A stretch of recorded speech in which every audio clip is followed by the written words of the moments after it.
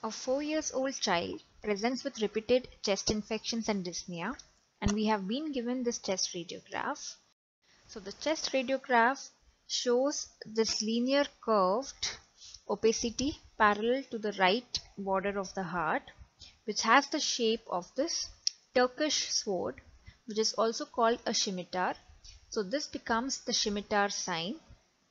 Why do we get this scimitar sign is because the right pulmonary veins, rather than draining into the left atrium, they drain most commonly via the IVC into the right atrium. So this right pulmonary veins draining into the IVC give this scimitar sign. So this is also called Scimitar syndrome. So in Scimitar syndrome, you have this anomalous vein draining into the IVC rather than the left atrium. The right lung is small, so it is also called hypogenetic lung syndrome, or it is also called congenital veino-lobar syndrome.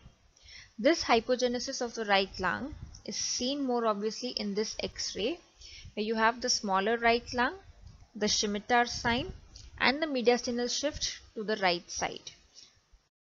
The correct answer here becomes all of the above, that is congenital veino-lobar syndrome, PAPVC, and hypogenetic lung syndrome.